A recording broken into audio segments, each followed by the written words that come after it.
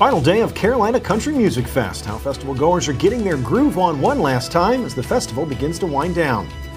Plus a celebration over in the PD, how the community is celebrating a local museum and the impact it's making on the area. And a special dedication to our nation's heroes in Little River, what the show of support means to veterans and how else they're being honored at today's ceremony. Working for you. This is ABC 15 News at 6.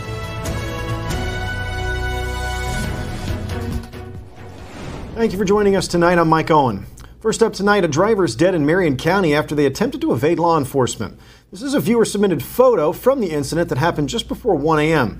Officials with the Highway Patrol say the driver of a 2017 Nissan sedan was driving south on Bluff Street near US 76 when they tried to evade law enforcement.